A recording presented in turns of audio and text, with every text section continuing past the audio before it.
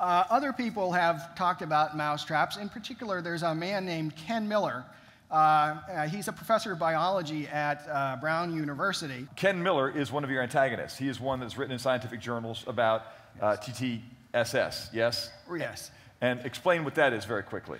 TTSS is the type 3 secretory system. It's a subpart of the flagellum. The flagellum, I told you, has to build itself.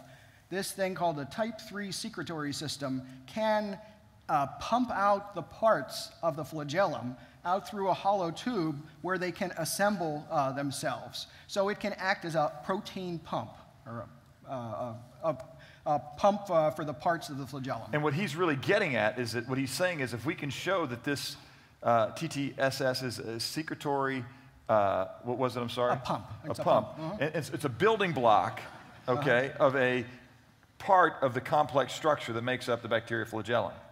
And his point is, if we see this in other cells or other mechanics within cells, and it's pushing itself forward because TTSS appears in other type cells, then there's evidence that maybe it could have evolved to this place. Yes. Now, I want you to respond to that, because I know that sometimes a lot of the folks that are your antagonists get to write and put their opinions in journals, and when you try and respond, your articles are... They're deemed uninteresting. Yes, or rejected. Yeah, they're which gets to a question I want to ask you. The disclaimer you gave at the beginning, was that your idea, or do powers that be suggest strongly that you give it? Well, a little bit of both. Powers that be thought it would be a good idea, and I agreed with them, because you have to realize that in the scientific community, I don't get as many laughs as I get here. And my colleagues were getting static because of the crazy guy down the hall from them.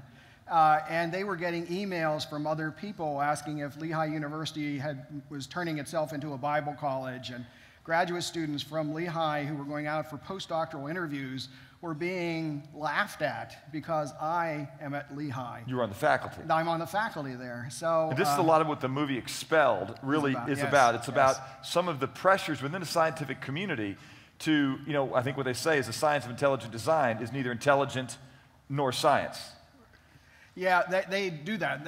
They say very strongly, but they don't have any more reason for it than I've been showing you with some of the responses to my exactly. To my argument. So it gets to an ad hominem, or to the man. They make these statements. They call it science in a cheap tuxedo, and yet when the evidence for that claim are brought forward, they don't stand well on the stage up against it. No, that's correct. I mean, I'm trying to show the best responses to my arguments, and as you can see, they're just not that impressive. But nonetheless, somebody will bang a gavel, as the judge says, and said, "No, you're clearly not scientific. You go away." It's more or less like people in the Soviet Union a long time ago who objected to communism. They were put in mental institutions because if you didn't think communism was the right system, clearly you were not functioning very well. It's very similar to that. Or you were exiled to a very cold, lonely place, which is a little bit of what's happening. I want to come back this a little bit. I want to get Steve back up here to talk about the evidence for intelligent design within the digital code. One last question before we move. How do I get a subscription to that Cell magazine? It just looked absolutely riveting. Just write to MIT Press. Okay, thank you. So that was flooding in on our text line, and I wanted to go ahead and get to that. If I could. All right, let's yield to Steve, and then we'll come back up, and we might look at Mr. Miller's tie clip, or do you want to give a quick explanation of what that slide was, since they got a peek at it, and will Steve come out here and be ready to go as soon as you're done? Yeah, Kenneth Miller says, well, I can take away a piece, and it won't function as a mousetrap anymore, but I can use it as a tie clip. Yeah, you can, but you can't use it as a mousetrap anymore, and that's the point of irreducible complexity. And I was going to go into great detail about that, but I guess I won't. All right. Well, we are honored that you're here.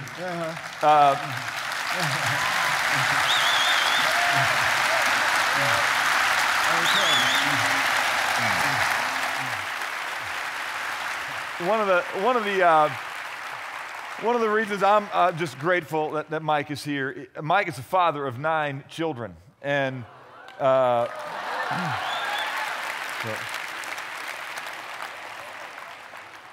clearly he's figured out the lack of complexity in the mating process. And that's a whole lot more fun than playing with mousetraps. Amen, brother? You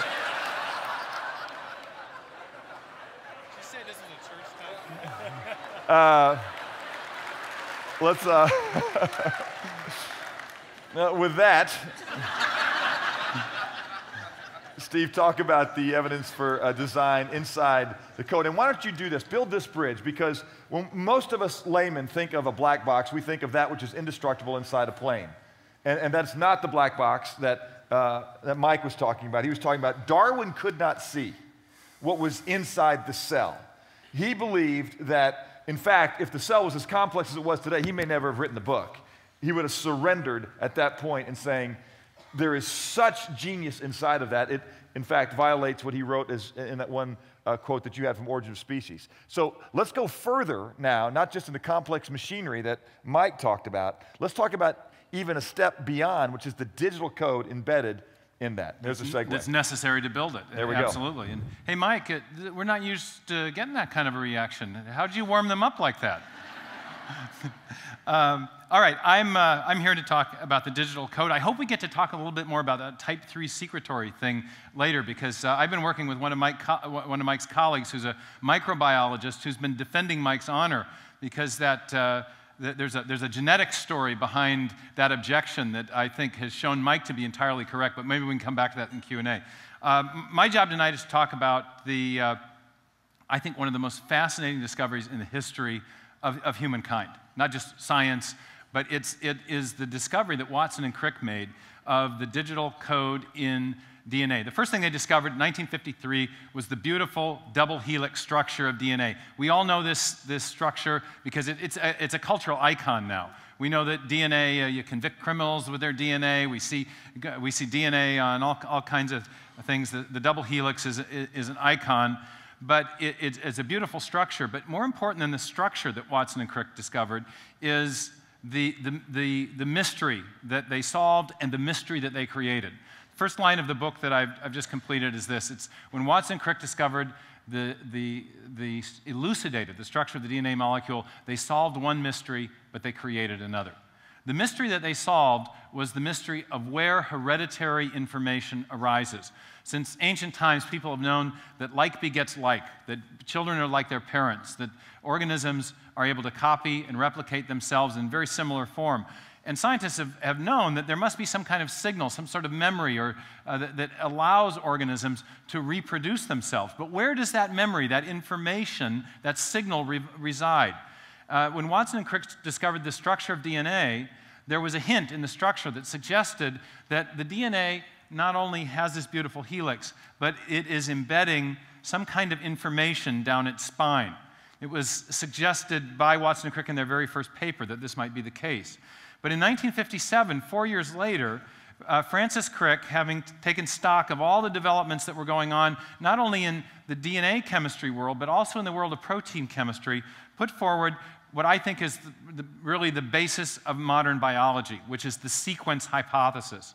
And in it, he said that there are 4 chemical characters along the spine of the DNA, they're called bases or nucleotide bases, that function just like alphabetic letters in a written text or digital characters in a piece of machine code or software. This is known as the sequence hypothesis. According to Crick, it's not the chemical properties of these bases that is important. Rather, it's their arrangement. Just as it's not important what the weight or the composition of these Scrabble letters is. What's important is the way they're arranged to spell out a message. It's the sequence of the arrangement that it determines the function, not whether the letters are put on wood or tile or plastic. This was the sequence hypothesis. And here's a picture of the DNA molecule. You see the double helix shape. That's made of the sugar phosphate backbone on the outside. That's the medium of the genetic text, the genetic information. But the information is stored on the inside of the molecule in virtue of the specific arrangement of these particular characters. We represent them with A's, C's, G's, and T's. There are 4 different chemicals, and it's the arrangement of those chemicals, again, that determines the function of the molecule. Now, that's all well and good, but what exactly does DNA do? When Watson and Crick said that the characters function like alphabetic letters in a written text or like digital characters in a machine code, that's great, but what does the machine code do? What do those instructions tell the cell to do? Well, right as Watson and Crick were elucidating the structure and the function of DNA, well, the structure of DNA, there was a parallel development in molecular biology in the area of protein chemistry. It started in about the same time, 1952. A scientist named Fred Sanger was discovering about the protein insulin. Other scientists began to discover the 3-dimensional structure of proteins, and that they discovered that they were immensely complex 3-dimensional shapes. It defied everybody's expectation. They thought proteins were going to be simple things like hat boxes stacked up on top of each other. The ultimate secret of life, after all, should be law-like and orderly. But proteins weren't like that. We know that proteins do, and they knew that proteins did lots of important jobs in the cell. You can think of proteins as like the toolbox of the cell. Inside the cell, or in a toolbox, you've got a hammer, a wrench, a saw, you've got a plane. All these things perform functions, and they perform the specific functions they do in part because of the specific shapes they have. The same thing is true of proteins. They have very irregular, complicated shapes, and in virtue of those shapes, the proteins are able to do specific jobs in the cell. Here's just a simple illustration. You have a protein that acts as an enzyme. It catalyzes a reaction. In this case, a reaction that breaks apart 2 sugar molecules. But the ability to break apart that disaccharide depends on a very precise 3-dimensional fit between these 2 molecules. The disaccharide nestles into those 2 grooves in this particular enzyme. And everything in biology works according to that same kind of specificity of fit.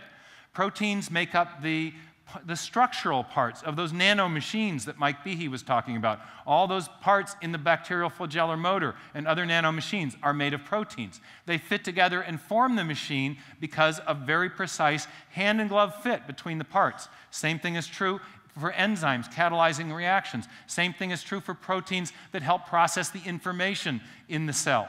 All proteins function because of this very precise 3-dimensional specificity. How do they acquire that specificity? Well, we now know it has a hand-in-glove fit, another take on specificity. We now know that proteins acquire that specificity because of the way their individual subunits are arranged. Now, the subunits of proteins, that sounds like a big scientific word, but hey, I've got snap-lock beads tonight. Ages 2 to 4, it says on the box. Okay. All my best visual aids are stolen from small children, you know. Okay. Okay, here's a protein is a long chain-like molecule that folds into a very specific shape. And it might fold differently depending on the arrangement of the subunits, the amino acids. So each of these colored beads with a different shape represents a different amino acid. And you can see that there's a lot of different ways that we could arrange even just these few beads. Depending upon the arrangement, the shape will be different. It will fold in the protein, or the chain will fold into either a functional protein, or it may lie limp and do nothing at all if the arrangement isn't correct. So the amino acids, and there'll be a test on these equations afterwards, the amino acids are sequenced in very particular ways so that the protein folds in the right way. Get the sequencing wrong, you don't get a functional protein. So Francis Crick, in fact, said that he likened the amino acids to those old typeface blocks that are used in the old newspaper headlines. They all have the same basic chemical structure, but there's a different sticky outie with each one, a different font. And the arrangement of those sticky outies determines the, more technical terms, sorry, and it determines the folding and therefore the function. Okay? So we like to say that amino acids have a property, or proteins have a property called sequence specificity. If something has sequence specificity, the function of the whole is determined by the specific arrangement of the parts. We find that in language, we find that in computer codes, we find it in proteins. But the question is, how do proteins acquire that specificity? And this is where Francis Crick's sequence hypothesis came in.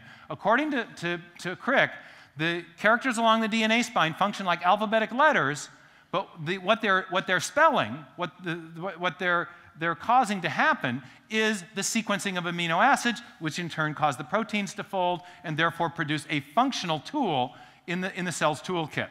So information on DNA is transcribed, translated, and produces the functional outcomes, the protein machines that the cell needs to survive.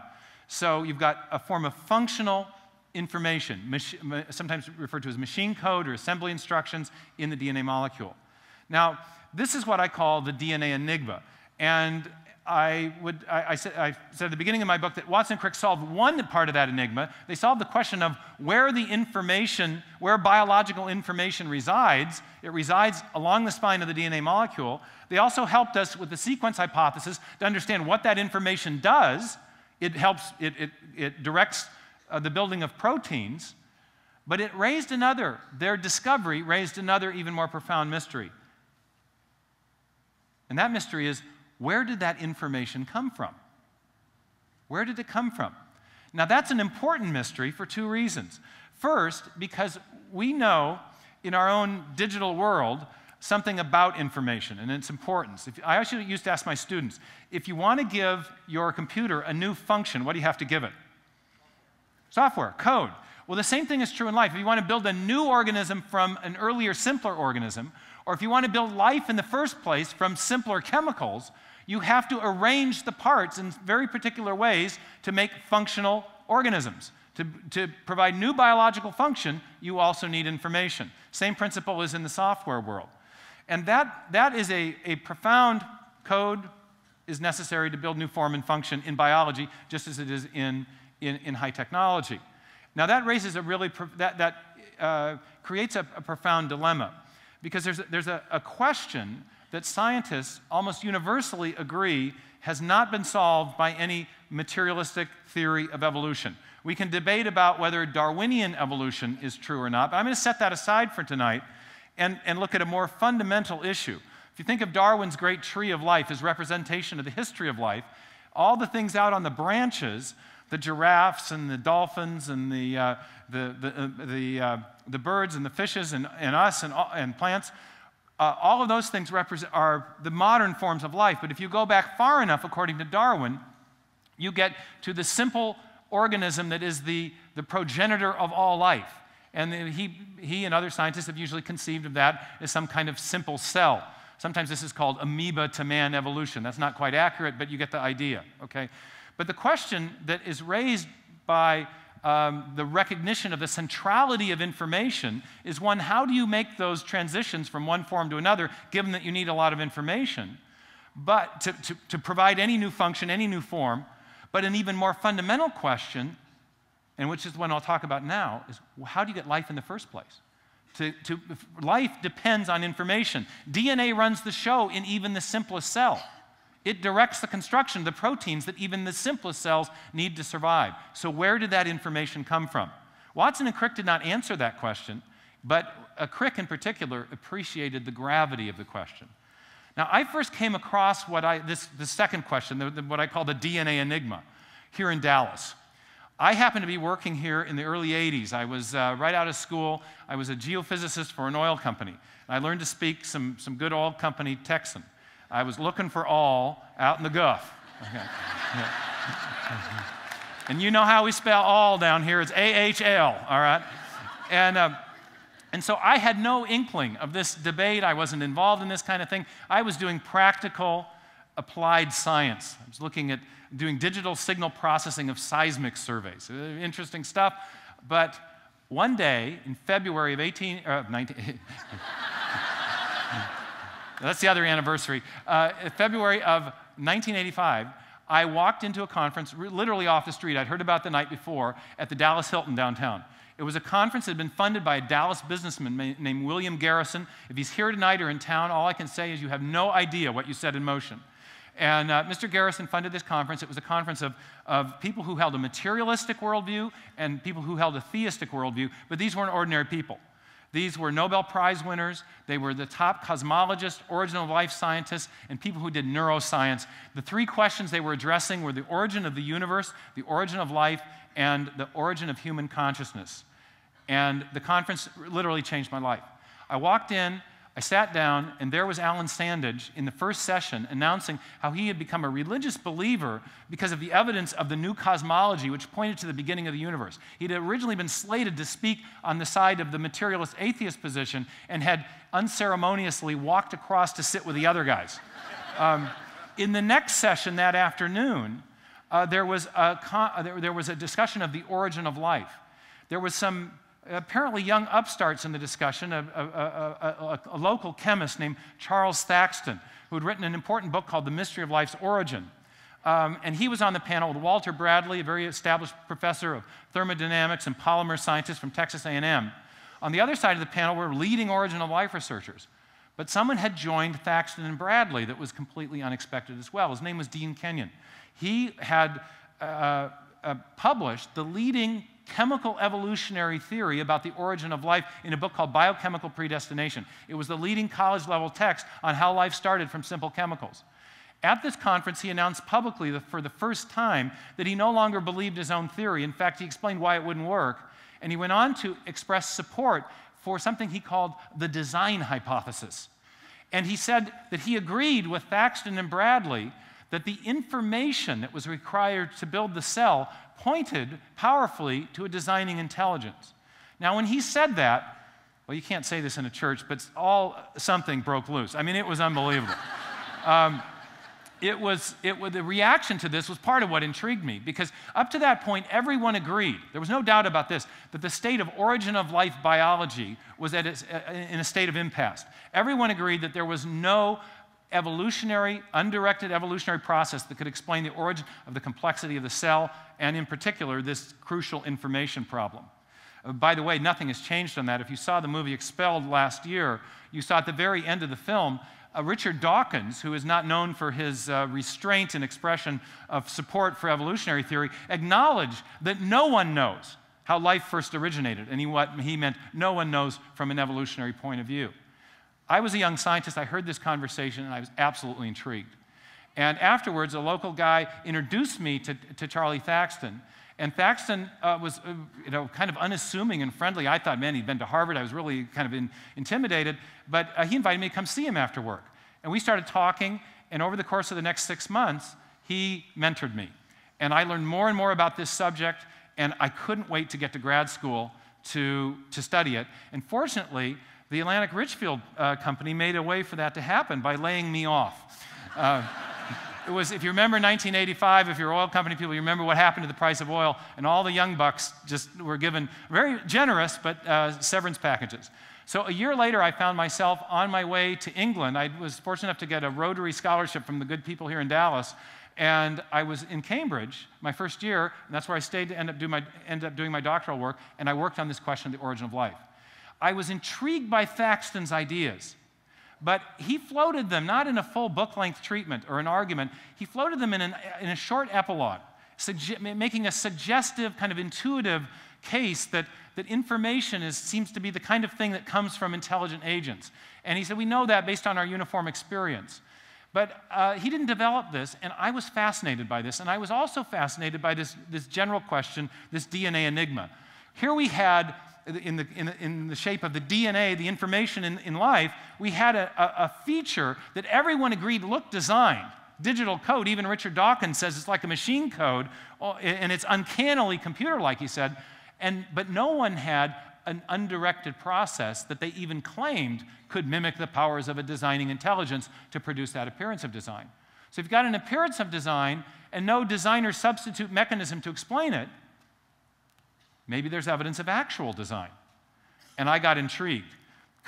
But I wanted to know about the other theories. Were there other approaches that could explain this? And as I began to work on this topic during my PhD research in England, I started to realize, what I came to realize was that this DNA was deeper and far more profound than I had any inkling of when I first encountered this conference or even in my discussions with Dr. Thaxton. What I discovered is that there were three basic approaches that scientists had taken to try to explain this DNA enigma. And the first was just the kind of the raw bootstrap, seat of the pants. Let's try it by chance. And there was a famous French scientist who was a colleague of Francis Crick's, Jacques Monod, and he wrote a book called Chance and Necessity. And he said the basic job of the scientist is to explain everything by reference to chance, random variations, random processes, or necessity, by which he meant natural laws. If I drop a wallet here and it falls to the ground, we'll say that happened because of the law of gravity, and scientists will say that, therefore, that happened by necessity. It was lawful. It had to happen that way. And Monod basically said that's what scientists should do. We should explain things by chance and necessity. And so I thought, well, how have scientists fared at explaining the DNA enigma, the information necessary to produce the first life, by reference to chance, necessity, or as Monod said, sometimes we combine them, the combination of the two. Well, so let's look at these briefly, and you'll see why I think this is such a profound mystery from the standpoint of the materialistic evolutionary approach to the origin of life. The first approach is chance, and there's a basic problem here that was almost universally recognized, and it's the problem of the complexity of the cell, but there's a mathematical dimension to it. If you're a person of mathematical, computational, computer background, you know about combinatorials and well, let me illustrate. If you've got, back to my snap lock beads here, these represent the amino acids. There are 20 possible protein-forming amino acids that could attach to a growing chain that would build a protein at any given site. So if you have just two amino acids linking together, how many possible combinations are there? I heard a couple of math guys say 400, and that's right. Our intuition is always it's 20 plus 20, right? But no, if you think that each one can combine with 20 others, and there are 20 possibilities at each site, it's actually 20 times 20. Now let's go and let's add another amino acid to the chain. Now how many possibilities are there? Man, this is a smart audience. Okay. I was still starting to rev up the mental math, Okay, so now a fourth, what do we get? 160,000, right? Okay, and on and on. What's happening to these numbers? Are they building are they going up in an additive fashion or a geometric or exponential fashion? Okay, exponential. Now, I'm going to look really smart because I already figured this out. Okay, all right. A modest length protein is going to be in the order of 150 amino acids long. The cell needs many proteins that are much longer than that, the gigantic polymerases, for example. But let's just take a modest length protein of 100, 150 amino acids long. Now, think of the combinatorial problem that we have. That's the number of possible arrangements of amino acids that you could generate. 20 times 20 times 20 times 20 times 20, out to the 150th power. 20 to the 150th is also, now this is where I get to look smart, 10 to the 195th power. I worked that out on my little calculator beforehand. But the point is that's an unimaginably large number. Now, you can quibble about that, and you can notice that there's more than just one functional protein, and that's correct. So that adjusts the numbers downward. But then you also have to take into account that there's only a certain kind of linkage that can take place chemically, and the odds of that are only 1 and 2 at each site. And there's only one kind of amino acid, a left-handed, not a right-handed kind. And so when you take it all into account, here's the bottom line. The number of combinations of possibilities vastly dwarfs the number of possible events there could have been since the very beginning of the universe, since the Big Bang. There are only 10 to the 80th elementary particles. There are only 10 to the 16th seconds since the beginning of the universe. There's only so fast that interactions can take place between molecules. So think of it this way. All the number of combinations that could possibly be represent a vast haystack grander than the size of the entire universe, and what we're looking for is something like a tiny, tiny needle smaller than the smallest elementary particle. And we have to find that in a blind, undirected search, all right? Most scientists working on the origin of life have realized that the complexity of the cell, the combinatorial complexity, is so great that we will never, ever find life in that way. Through time plus chance. Through time plus What chance. you're saying is statistical improbability giving the grandest, number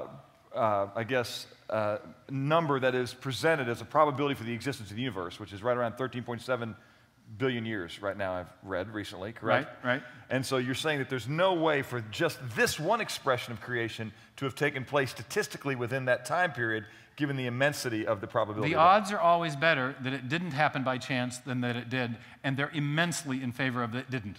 The probabilities are so small. And what's happening and so exciting inside the black box, so to speak, is what we're seeing is that scientists, everywhere they go, they keep seeing more and more overwhelming evidence that there is just no way that this could have evolved or happened. The numbers are so grand, it takes not just a tremendous amount of faith, but it goes against all reason, all probability, and all really scientific possibility that it could have happened that way, and yet they still defend it vehemently. Right, because there are some other possibilities, but let me turn the corner from the negative to the positive, okay? And I just want to make you aware, I know David's here. It is 8:40. 8:40. And so we need to get him out here. 5 minutes, and I'll tell you the end of the story. Okay. And then we'll get him out. Go for it. Okay. I'll stay here with you. There's two other... and he's a big guy. I'm not going to mess with that. Okay. Let me turn there are other possible purely naturalistic approaches. In my studies, I found them equally inadequate. And if you want to know why, there's a big fat book that we're advertising in the back that's going to be out in June called Signature in the Cell. But I want to tell you the positive side of the story, and this will segue to David, okay? And that is that I had an epiphany because one of the things I want to know was Dr. Thaxton right? Could this be made a scientific conclusion, the idea of intelligent design? And when I got to Cambridge, one of the things I began to study was how do scientists reason about events in the remote past? And I found the works of the masters. I found the works of Charles Darwin. And I found the works of his mentor, Charles Lyell. And they had a simple principle, and it was that if you want to explain events in the remote past, you should invoke causes that are known to produce the kind of events that you're trying to explain. Makes sense? You want to explain volcanic ash? Don't invoke an earthquake, invoke a volcanic eruption, right? And so I one day found the front piece on Lyell's book, okay? And this is what it had this amazing subtitle, and it put the light on for me. It said, Principles of Geology being an attempt to explain the former changes of the Earth's surface by reference to causes now in operation. That's how we got to go about things. We try to explain things by reference to causes that we know can produce the effects in question. And I asked myself a simple question. What is the cause now in operation for the production of digital code? What is the cause now in operation for the origin of information? I knew that chance, necessity, the combination of the two didn't work. I'd studied them carefully. Nobody disagreed with me, not even the good Professor Dawkins as late as last year.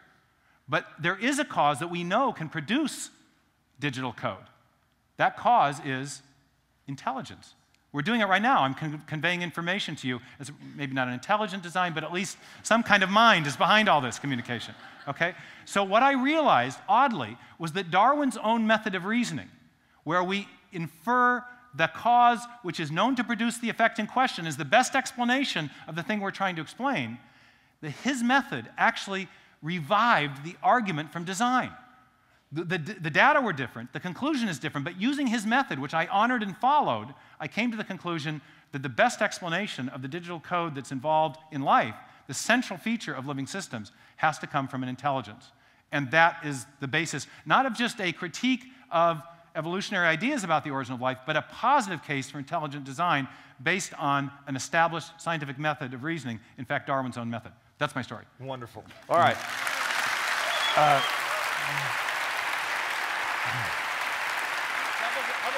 Yeah. All right. I want you all to hang in there because what we're going to do in these next 17 minutes, David Berlinski, who is here with us, is going to basically do a little interview right now with Steve. And I want you to stick with this. We're going to do this for about 15 minutes. Then we're going to bring up Mike and maybe Ray and do a short Q&A. Are you guys ready? Come on out here, David. Come on out here, Steve. This is going to be a real treat. If you've, we're going to forego the video introduction of Dr. Berlinski, and the reason I want to do that is to maximize our time with him. Let me just recommend that all of you go and watch the movie Expelled. And it does a great job of introducing Dr. Berlinski. I'm grateful for his being here. He's come all the way from France. And so, Steve, I'm going to let you have a few minutes with him, then we're going to come back up here and crank out some more great time. So that's great. Welcome. I'm delighted to have David here tonight. He and I are colleagues at the Discovery Institute. He's also a friend and advisor. He's the Jewish uncle I never had but always wanted.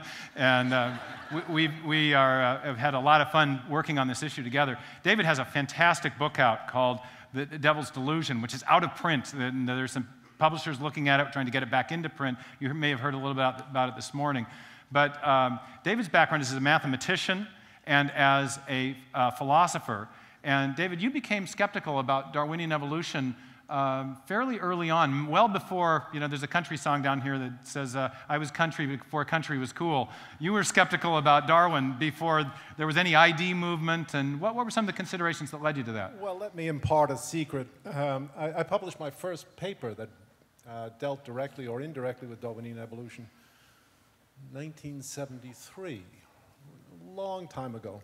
And I published it directly because I had been thinking about topics in automata theory, machine theory, and I was very much influenced by mathematical linguistics. My great buddy Marco Schutzenberger was a mathematician, and Noam Chomsky and Schutzenberger were working together on the description of natural languages by a formal mathematical method. And I tried to apply exactly the same description of certain structures in the English grammar to what I then, in 1973, understood about molecular biological systems. And what did I discover? That it was impossible, not just difficult, but impossible to use the simplest level of explanation, so-called finite state automata, where one thing happens after another. Typical Darwinian progression, small incremental continuous improvements in the structure of an organism. As soon as you tried to specify that very rigorously, you discovered, well, it doesn't work. It doesn't look good. It doesn't make sense. What you need is at least, and this was 1973, all this is far in the past now, and I'm sure the methods have been improved, but I think the conclusion is sound. You need at least what's called a push-down storage automata. You need some forward-looking memory. Let me give you a simple example. You take the English sentence, the old man came. And you can say that sentence is made by first fishing the word the from a vat. And that word determines the next one. It can be old, sprightly, courteous, ancient, whatever. But it determines the next word. And then the third word, man, is determined by the second word, and the verb at the end is determined by the third word. Very simple system. It's a very Darwinian system. You can imagine Darwinian evolution producing the sentence, the old man came. Turns out English doesn't work that way, and no other natural language does either. For example, the old man who had snorted the roses in the hall came. Now listen to the balance of that sentence. The old man, comma, who had snorted the roses in the hall, comma, came. There is no immediate dependence. When you get to the verb, you have to go all the way back to the beginning of the sentence and keep that in memory before you'll understand what the sentence says. That can't be produced by a Darwinian mechanism or a finite state automata. And the great work in this field was done by Noam Chomsky as early as 1958 or 59. It was a revolution in graduate school when I was there. Just amazing. And contrary to what all the behavioral psychologists thought, and behaviorism in psychology is simply Darwinism in psychology. Contrary to what all the people like B.F. Skinner thought, or W.V.O. Quine, a great philosopher, English and no other natural language behaves in this way. You need something like a push-down storage automata for a formal description. And of course, that set my imagination on fire. You had your experience, yeah. I had mine, and I got together with a very good biochemist, George Pechenik, and we were going to publish revolutionary papers, and nothing ever happened. Ruin your careers in so doing, yeah. Oh, Pechenik went on to a great career, but he didn't go on to a great career criticizing Darwin, that's for sure. He's some bigwig in an oil company. Oh, amazing, an oil company. Yeah. I'm intrigued by this phrase, forward-looking memory, because one of the things that the mechanism of natural selection can't do by definition absolutely impossible. is have foresight. And yet every simulation that's done in a computer of Darwinian evolution seems to require that foresight. Can you tell us a little bit about that? It is assiduously packed into the simulation itself. I mean, I think we can say as a kind of general principle where Darwinian computer theoretic simulations work, they're not Darwinian. And when they don't work, What they require is the addition of forward-looking memory, some capacity to store information about the future. This is simply missing from Darwinian theory. It's absent a concept. There's a hole where there should be something substantial. And it's not a trivial hole. It's a very significant hole. Richard Dawkins, I think the two of you have debated in the past, but he has a simulation where he attempts to do this, where he wants the computer to produce the phrase, "me thinks it's like a weasel," but tell us. I wrote about this before Dawkins published his stuff, and many people were arguing like Dawkins. Dawkins has become the most well-known, indeed notorious. He took a phrase from Hamlet, "me thinks it's like a weasel," and he said, how would, it's an ironic phrase for Richard Dawkins to use.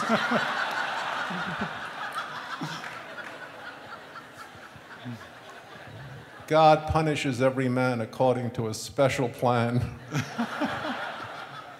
And he said, what would be required in order to achieve this sentence from a random group of letters or words using just Darwinian principles? And he said, well, suppose we set up a computer and we randomly varied a sample sentence, which was just gibberish.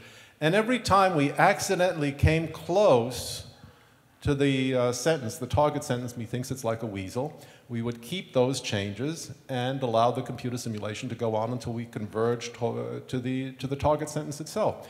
And of course, he was able to show with no very great difficulty that indeed, using those constraints, you could achieve convergence to a target sentence much more quickly than you could by looking at it randomly. I never understood what he was up to. What's the fallacy in that, though? I'm not sure it's a fallacy because obviously his theory is correct. It's simply not Darwinian because what he has, speaking technically, is a built-in metric, which is just a way of measuring the distance between what he gets randomly and what he needs to get. And speaking informally, he has a fixed goal in mind. Now, not necessarily the goal of that sentence, but if you disregard that goal and say, well, any English sentence will do, the problem becomes progressively more difficult, not less difficult. Because then you have to build in constraints which will tell you when you've reached an English sentence and when not, and no one knows how to do that. So he's selecting for future function, not actual function. There's no actual function being selected. He's selecting it's all taking place in the future. In the future. In the future. As if the computer somehow knows, which of course natural selection doesn't know. No, but the rest of life does. Yeah, the rest of life does, yeah. As one of our colleagues, Paul Nelson, says, if you get it wrong, life has a way of talking back. It says, hey, I needed that, I'm dead. Exactly. So I published that criticism, and people who understood the discussion agreed with me. Mm-hmm. And of course, people who didn't. Ça va sans dire. David, let's talk a little bit about Dawkins is also known for this book, The God Delusion. There's this whole publishing phenomenon of the new atheism, and you've written this wonderful piece, The Devil's Delusion, Scientific Atheism and Its Pretensions. Why did you decide to take these guys on? I wrote a book called The Devil's Delusion, Atheism and Its Scientific Pretensions, and the question is, why did I decide to take these people on? I'm assuming that vanity is not the answer you wanted.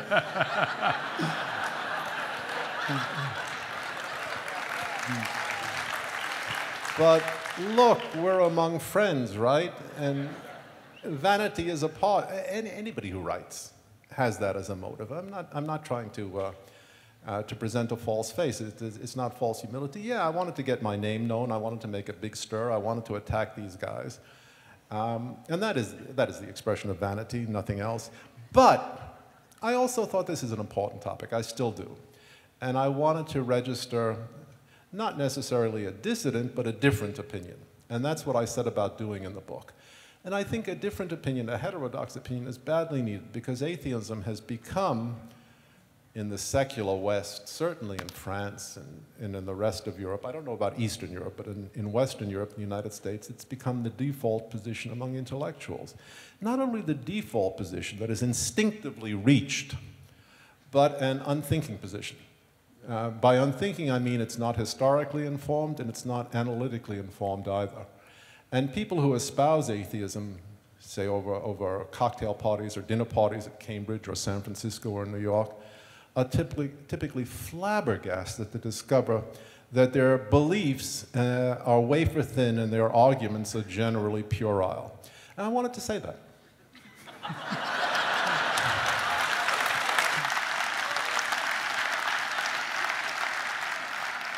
It's a good time for a dramatic pause just to reflect on that last phrase. That was wonderfully stated. David I'm sorry, I can't see. Yeah, David had a fall and has got a defeating a terrorist plot. Yeah. I happened to trip over my own feet. I was talking a little bit this morning and did in my introduction about the argument from design based on the anthropic fine-tuning, all this exquisite fine-tuning. And one of the counter-arguments to that is the idea that there were billions and billions and billions of other universes out there, these various physical models that generate what's called the multiverse. And you talk in your book a bit about the multiverse, and what's your assessment of that as a contrary hypothesis? Well, you need a special scale to rank the multiverse, the scale of the preposterous. If the doctrine that we all have parents who are ducks comes in at 100, the multiverse comes in at slightly more. It is one of those strange phenomena in the history of thought. I mean, you see the most intelligent people on the planet, and that's sincerely meant. These guys who are doing quantum cosmology. They're smart. Very smart, very smart. Nonetheless, like a herd of individuals, they all are instinctively moving toward the same conclusion, which involves embracing any doctrine, hypothesis, or belief other than the most obvious one. It's a remarkable feat, not of indoctrination, nobody is forcing these guys to do that, but of compliance to a party line. And the party line is, God forbid we should mention anything except a hypothesis that does not invoke a designer or some form of supreme intelligence or some transcendental entity, anything except the obvious one. And they are reacting this way because they've been properly chastened. You know, when the Big Bang hypothesis became more than a hypothesis, when it became part of the settled body of theoretical physics, a great many physicists said, you know, the universe came into existence 15 billion years ago. It sort of erupted into existence from nothing. And some of the physicists with more than a nodding literary acquaintance with the great texts of Western history said, you know, I've heard that before. Can't place it, but it's got that ring in the beginning. And they began talking amongst themselves. And one of the physicists said to the other, you know, that's something that was written a long time ago, not only in one place, but in every single serious creedal system, there is reference to the event by which the universe was constructed, and it's remarkably similar to what modern physics shows. That was too much for the community of physicists. It was really an indignity. First of all, that a lot of dopey theologians may have anticipated the Big Bang. What an outrage. Chutzpah, as we say in Greek. That couldn't be. Interdit. But in the second place, it conflicted with everything the community, the scientific community in the West, took to be their prerogative. They would decide what the physical world looks like. They would answer all questions. To the scientists would repair all inquiring intellects, and anybody who didn't like it, well, just too bad. And here is a conclusion that didn't seem quite agreeable. So an incredible amount of effort has been devoted, say since 1971, 1972. How many years is that? 38, yeah, 37, something, yeah. I don't do that kind of math.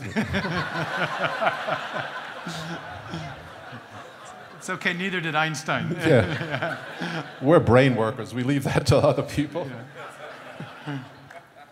An incredible amount of work has been devoted to rejecting this palpable and obvious conclusion. Well, if you find the existence of the universe a remarkable mystery, some sense of that mystery can be dispelled if you say to yourself, well, it's not just one universe. There are all sorts of universes lying around out there, loitering, as it were. And there's nothing mysterious about our universe, because any property that we find desperately enigmatic about the world in which we live is sure to arise by chance just so long as we have sufficiently many universes to make the play of the dice agreeable. Hence the hypothesis that we live not in the universe, but in one universe, and that there are indefinitely many other universes out there. And that principle, the doctrine of the multiverse, multi-universe, goes along with a number of other nonsensical doctrines, the anthropic cosmological principle, for example. And this is not the time, I think, to go on an extended exploration of the anthropic cosmological principle, nor the doctrine of the multiverse. My point is otherwise. I think you have a genuine example in the flight of the community of physicists from any confrontation with the obvious to a variety of metaphysical speculations that strain credulity of a relatively familiar phenomenon in the history of thought, that is party line orthodoxy. We've seen it with Marxism, we certainly saw it with Freudianism, and it continues to this day within the sciences. Very interesting. David, some of these physicists have been quite candid about their Oh, yeah. reasons for positing this. There's a quote in your book from is it Leonard Susskind? Leonard Susskind is a terrifically smart mathematical physicist at Stanford, very aggressive, Brooklyn-born, nothing but contempt for anyone else. He said, if we don't come up with the right scenario, these guys are going to crucify us. And by us, he means the physicists, and these guys, he means people like Steve and me. He's absolutely right. Yeah, if it's not the multiverse, he says it's intelligent design, and we simply can't have that. No, unacceptable. So there's got to be billions and billions of other I heard universes. Dr. Berlinski mention clueless theologian, and I felt like that was my invitation to join you all. I'm not sure I am the latter, but I'm definitely the former. You can stay standing if you like. Let me ask this. I think the reason we had such a great response, and this is a key question, if you can only hear one, I want you to hear this. I think the reason there was such a tremendous response tonight is because people who have believed in a creation explanation have been bullied by science for the better part of the last 150 years. They've been told that they are infantile in their understanding, that they're anti-intellectual, and that they believe in a child's fairy tale. So what would you say to them? Because clearly we're not scientists, and we cannot enter into a conversation to tit for tat on science, but to folks that have felt oppressed by this idea that only fools believe in the myth, the God delusion, if you will. What would you say to them? First thing I would say is so what? Infantile, narrow-minded, foolish, childish, okay, so. The question isn't whether it is infantile, childish, narrow-minded, whether it's something that one could not expect to see in sophisticated circles. Those are points in its favor. Surely we understand that. The question is, what portion of the truth resides in these claims? That's a different question. Okay. And so what you're saying, though, from a scientific perspective, that the truth is overwhelmingly crying out for this intelligence, this singularity which is intelligent. No, I'm not saying anything from the I didn't scientific think so, perspective. which is why I asked. Because there is no such thing as a scientific perspective. There is only the perspective of informed, commonsensical, rational inquiry. Wonderful. There is no method of science. I mean, nothing that doesn't apply to golf as well. The whole thing is a charade to that extent. It's a structure of considerable grandeur but great emptiness. There are various scientific theories, and our responsibility, and I mean everybody in this audience, me, you included, is to examine these theories and ask ourselves as honestly as possible, do they answer to the deepest needs of men and women? If not, get rid of them. Steve if and so, Mike? yeah, exactly. What's wrong with that? We're looking at certain theories. Mike Behe is looking at theories in molecular biology. Steve is looking at information. As it's applied to these systems, I have slightly different interests. And if we come up with conclusions that are not entirely consonant or consistent with the standard scientific orthodoxy, tant pis, tough. Todd, I think one of the wonderful things about the book that you're holding in your hands, granted it's yeah. You can't buy it. And it was interesting, David, and correct me if I'm wrong, but the reason this is out of print, usually books go out of print because no one's buying them. No, it's sold out. That's why it went out of print. And so why doesn't the publisher who wants money, why don't they put it back in print? They don't like my associations. Yes. In other words, they are embarrassed that this would be put off as science underneath their... No, just embarrassed because of my association with the Discovery Institute. Okay. Simple as that. So what, can I say something for the book, though? Sure. Well, I think the short answer to your question is it's time to stop being intimidated.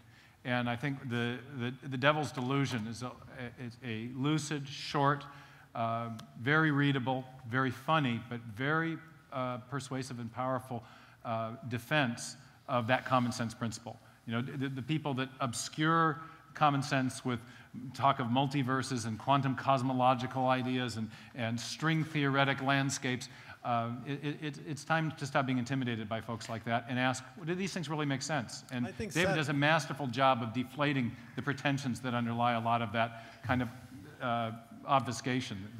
I think Dr. Johnson made the point superbly. You know, he was talking to Boswell and he said, "Sir, you must clear your mind of cant. Stop talking rubbish if you can possibly help it. The scientific community talks a lot of rubbish. Look, they're only human. There's nothing wrong with talking rubbish, but there's nothing wrong with pointing out that it is rubbish either." All right. I want to get this. I don't want to miss it. Steve, earlier you said there's 3 different definitions of evolution.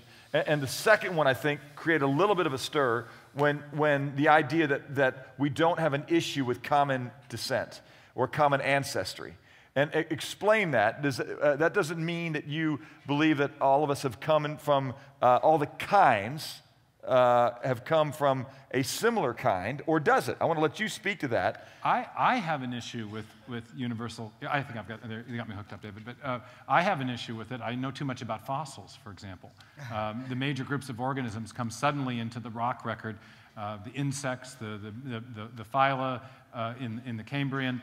I used to say to my students, you shall know them by their euphemisms. The Cambrian explosion, the marine Mesozoic revolution, the angiosperm big bloom, the mammalian radiation. I don't think there's good evidence for universal common ancestry. But the point I was making is that that's not what the theory of intelligent design is addressing. We're addressing a different question. We're addressing a more fundamental issue of whether there is or is not design in life and in the universe, and whether or not you can tell from the scientific evidence. So there's 3 facets of Darwinism: change over time, universal common ancestry, and the idea that a purely undirected mechanism produces the appearance of design. We're taking on that third, and we think most fundamental and important proposition. That once we get that one settled, the rest of the stuff will fall in place. Mike, do you want to jump in on that at all? The reason we focus on just the point of intelligent design, or at least my reason, is that it's the easiest. It's the easiest. If you can remember to my talk, I showed the Far Side cartoon with the jungle trap. And you can ask yourself a whole lot of interesting questions that you'd like to know the answer to. Like, who made that trap? You know, maybe it was a native of the jungle. Maybe it was one of the explorers. You know, and the guy who turned around and said, I wasn't in front. I didn't want to be in front. Or when was it made? Maybe it was made yesterday or a month ago. So you can ask a lot of who, what, when, where, how questions, and you need more information to answer those. But simply looking at the system right there in front of you, you look at that trap and immediately you know it was designed. Because the evidence for design is the system itself. The history of the system and so on is an interesting question, but you can tell that something was designed just by essentially looking at it. And so it's the easiest question to address.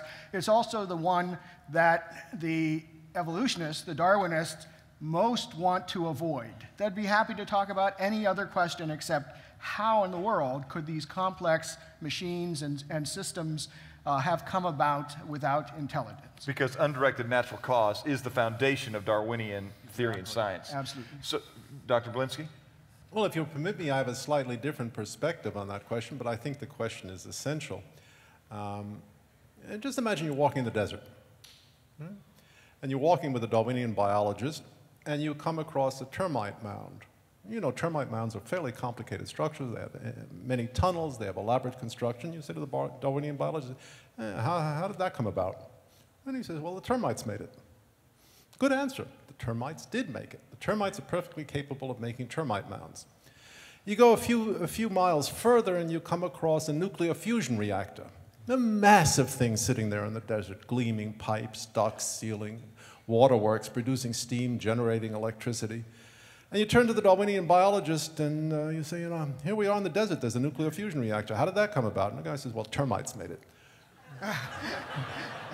You know that's not the right answer.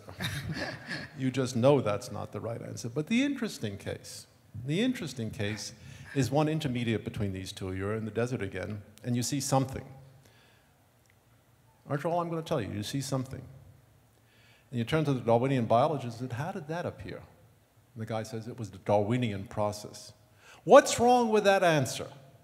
Which is the answer that has been classically given by Darwinian biology. What's wrong with that answer is the description, I saw something, is not complete enough, it's not specific enough, so that any answer is logically possible. In that sense, when Darwin proposed a mechanism for evolution in 1859, he was looking through the wrong end of the telescope. Because we have not, 150 years later, been able to specify the structures in the cell with that degree of sophistication and precision that would enable us to say, yes, that was a Darwinian process. Darwin was looking through the wrong end of the telescope, so are Darwinian biologists. The question that Darwin attempted to solve may be perhaps solved in 500 years. Now is not the time when it admits of a solution. We have not been able scientifically or rationally to describe the structures that we see, certainly not in molecular biology. The only honest thing that we can say is they're stupefying in their complexity. But if they're stupefying in their complexity, we cannot characterize that complexity. There is no theoretical model that is adequate to the task of explaining their emergence. That's a logical point. I think it's a powerful point. And what you're saying is you don't need to be a scientist to grasp that. It is in your face. And in fact, all the mountain of words and theory does is obscure the obvious. I think that's largely true. Anybody who's looked in the eyes of an infant knows that's true. No way to characterize the intelligence that one sees there. Can I cue David up on another aspect of this common ancestry question? The poster child of transitional intermediate forms in Darwinian biology today is the transition from a hippopotamus-like land-dwelling creature to the modern whale. And David has asked some, I think, penetrating questions about the plausibility of that having to do with the anatomical changes that would be required. What could you say about that? I've been thinking about this and remarking casually about this for about 20 years, ever since I first heard this incredible scenario that the whale, huge big thing, lives in the ocean, had its origins in some dim, dweebish, land-going, grass-munching creature. I said on the internet once it was probably a cow, and everybody, oh no, what do you know? It's not a cow at all, it's a moose. I don't care what you call it. The question is, what does it take to transform a land-dwelling creature into a sea-dwelling creature? Or, if you want an analogous question, what does it take to transform a 1976 Chevrolet Camaro into a submarine? It's the same question. It's the same question. Or an ape to a man? No, this question is more specified because we have a much better intuition about the changes. We know just what it would take to take a Camaro and make a submarine, a whole lot of work. But my question wasn't that this story was plausible or implausible. I have no interest in that question. My question was rather, do we have any quantitative measure of the number of changes, just anatomical changes? After all, we take a cow or a moose, the first thing we got to do is make it waterproof. How do we go about making a mammal waterproof? Not a simple business. The skin is a complicated organism. How do we teach it to breathe 500 miles under the water? How far down do whales go? I'm in the ballpark, right? How do we get its blow spout or whatever those things use to the top of its head from the bottom of its head? How do we persuade this creature to give up eating grass and go munch whatever whales munch? Can we come up with a numerical estimate of the number of changes? And I said, you know, I have no idea. These are very complicated questions in morphology and comparative anatomy. But I was able to say, well, you know, back of the envelope, about 50,000. Say it's wrong. Say it's 5,000. 500,000. I don't know, but you don't know either. The point is, when you go to the paleontological textbooks, the question, how many fossils do we see that fit this pattern? And how many fossils might we expect rationally to fit this pattern? That question is never asked. Never asked. You go to the leading experts on caudate paleontology, James Carroll, a wonderful scientist. I looked through his textbook. Yeah, I understand there are all sorts of intermediates like Ambulocetus natans that have been discovered, and those are wonderful confirmations of Darwinian theory. There is an intermediate sequence, but there are only 7 of them. If there are 50,000 changes, what happened to the remaining 49,000 changes that should be in the fossil record? Can we explain that away? Is it plausible? It is plausible. My point is the question is not properly asked. It's a sign of intellectual flabbiness in Darwinian theory, one of many. Okay, guys, we're going to end at 9:15. We're going to make ourselves more available. I want to say we're going to throw Ray to the lions. Here we've got this panel of 3, and then it's going to be Ray alone on Tuesday. So you're going to have all those text messages to chew through and get after it. But Ray is a very capable scientist and philosopher and able to do that with us. Now, here's the last 2 questions I want to ask. One, what is the best argument against intelligent design? Look around. Look around. People, is that what you're saying? Yeah. The world. Yeah. Yeah. Oh, go ahead, Well, Mike. the argument from evil comes up quite a bit. And one of the things that's not, well, go ahead, Mike. Were you going to expound on that? Yeah, why did my mother die? I've had people ask me that, and they say, you say that this was designed. My mother died of cancer last year. How could that be designed? Yeah. How could an intelligent, especially a benevolent designer, as the Christian would represent, or the theologian, be any part of this design? So it's really a question of theodicy more than it is a question of creation. They're of a part, these questions. We find it very difficult to reconcile ourselves with the world as it is. There's no question that as human beings we do. Sin and suffering are overwhelming. We were talking today. Can I take a stab at that from about the rhetorical framing of that? That question is put to us, obviously raises a theological question. There's an artificial restraint on the debate that says that anything that has a theistic implication is not scientific.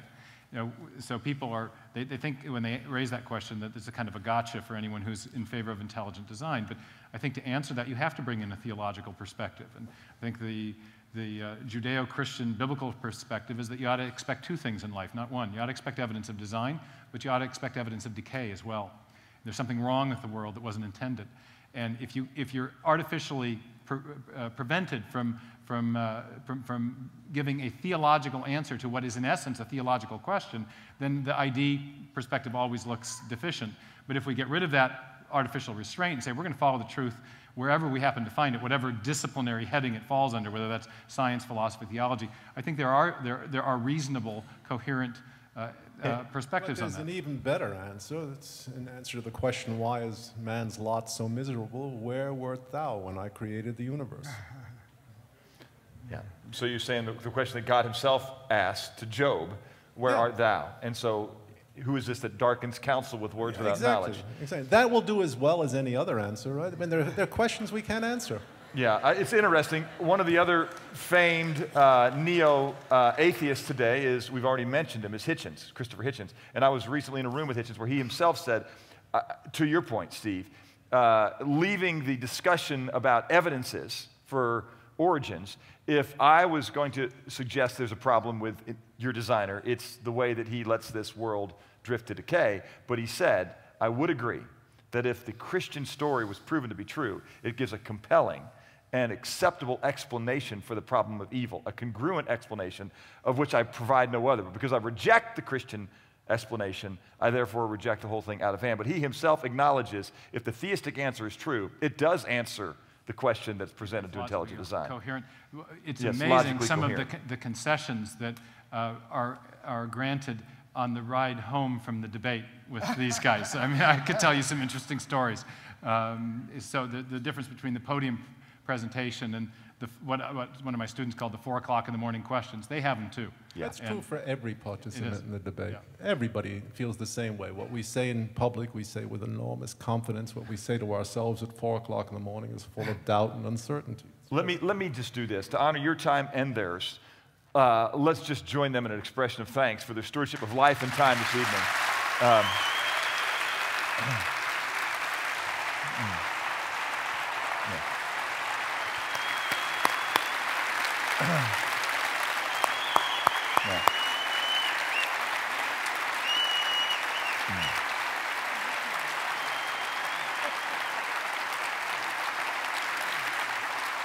Yeah, gentlemen, I think the response that you're getting right now is really an expression of, I think, the relief that Dr. Berlinski, you said you shouldn't feel this. I mean, trust yourself. Don't let us overcomplicate things that are self-evident. Look at the baby, which is really an argument from Psalm 139, that you can see what is there. But I think what you're hearing us say is you guys can look through telescopes and microscopes that we cannot and have discussions on a field which we are not welcomed into. And what you're saying is, even there, you have no reason to shrink back. And that is our expression of thanks for your serving well on a portion of the battlefield that we have not been asked to march. I would encourage you to take advantage of the work that these men have done through the Devil's Delusion, through the Signature of the Cell, through Darwin's Black Box. Find these materials, avail yourself to them, use their arguments, and let them argue with their PhDs. Let them argue with the Nobel scientists that are on the Descent from Darwin list and others that themselves have made the case that you cannot make from a lack of investing and stewarding your life that way. You have gifts, you develop them, and you put them to work as these men had, and others will be as encouraged by you as you have been by them this evening. So may they stand before you and applaud you for your faithfulness, for being effective in the battle that you are in. And again, men, we want to thank you and express our heartfelt thanks by both reading and learning from your materials, making ourselves attentive to them, and by laboring in our part of the battlefield. One last time, we thank you for coming, and